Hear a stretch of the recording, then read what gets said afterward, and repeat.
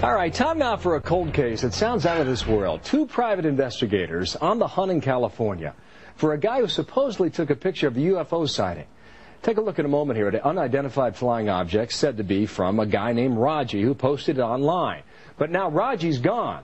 And a tipster says if you can find the telephone pole in this shot, you can find Raji. Well, the private eyes, Frankie Dixon, TK Davis with us now from California. And gentlemen, thank you for your time. You went to hunt for this thing, TK. What have you found? Well, we started out, we got a call from a woman in the United Kingdom. She represented a group of people from the Open Minds Forum. They contracted us to go find this Raji person in Capitola, California.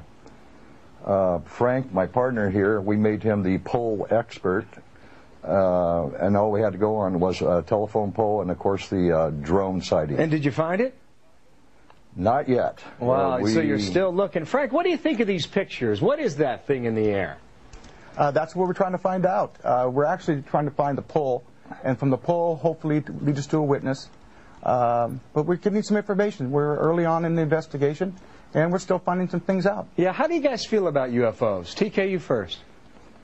At first, to be honest, I was open-minded, but the more I looked into the huge community of UFO observers, I start to lean towards believing they're there. Yeah, Frank, what about you? I keep an open mind. There's a lot of things going on out there. Something happened in Roswell. We still really don't know what happened there, but I keep an open mind about it. Well, where's Haji, TK? I mean, he's the guy who's responsible for this, right? That's right, and that's what we're trying to do. You know, we just had an article in the LA Times, and before my website had 0 hits, now we had 10,000 views on that website, and we're getting tons of information from the public. Well, what are people telling you, TK? Well, first of all, they're giving Frank and I an education on which pole and what to look for, et cetera, et cetera.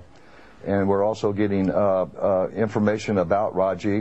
We did actually get one unknown before witness to one of these drones. Didn't have a picture of it, but it's progressing nicely. Yeah, I tell you what we're hearing. We're hearing from some of our viewers. They're curious about this, and others are saying that this thing was debunked a year ago.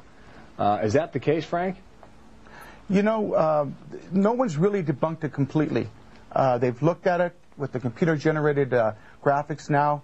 Almost anything's possible. But our people, our clients, have told us that they've had this looked at by experts, and no one at this point can discount it completely. I want to get TK to respond to that too. TK? Pretty much what Frank said. You know, it's like we were in law enforcement for 30 years, and you can get someone to testify as an expert, somebody's insane, and somebody to testify as an expert that they're not. And we're getting the same kind of feedback in the results of the analysis of these pictures. That's a funky-looking thing, I'll tell you that, whether it's made up or not. TK Davis, thank you. Frank Dixon, good luck on your hunt, gentlemen.